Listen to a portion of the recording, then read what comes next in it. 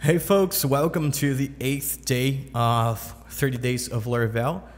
Today we are going to talk about the rescue helper, which is kind of the broader of the retry helper.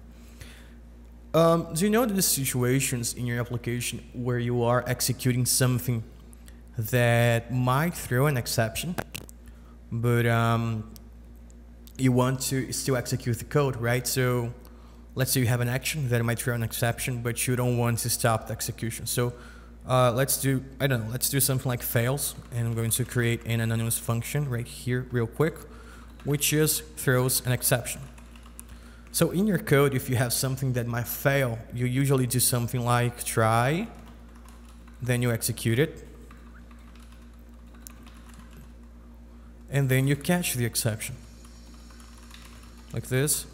And then you don't do anything. So this block of code right here ensures you that your code will run.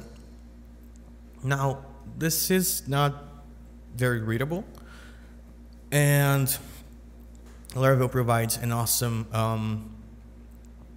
helper to deal with this. So let's try running it.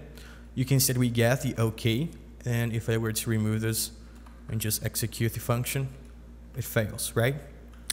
So another way that we could do this is use the rescue helper. So we could say rescue, and the first argument we pass is a closure. So if we go here, you can see that it is a callback.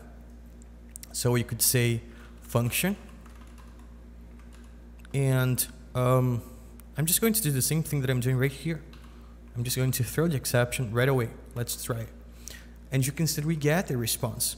Now, if we were doing something that we had to store the value on a variable, so I don't know, like found user or something like this, and we wanted to return this, obviously it is going to be null, right? But the rescue helper accepts a second parameter right here that allows us to give a fallback value. So we could say, okay, if we don't manage to find a user, just return a new instance of user, something like this. And you can see that now I am returning an instance of user. If I were to jump and die this, you can see that we are getting a fresh user instance. We don't have any particularly user right here, but it's a user instance. So we have this fallback value right here. And if we want to go even further, we can actually pass in a closure here with the exception. So if I were to do this, we get the exception, and then you can do something with it, or you can just, I don't know, have some more complex logic thing here than a variable. But this third parameter is important because this means whether the exception is going to be sent to the exception handler or not. Sometimes you don't want it to be sent to the exception handler. If you don't know what I'm talking about, take a look at that documentation, but it should probably be true. But this is an important parameter. So this is how we use the rescue helper.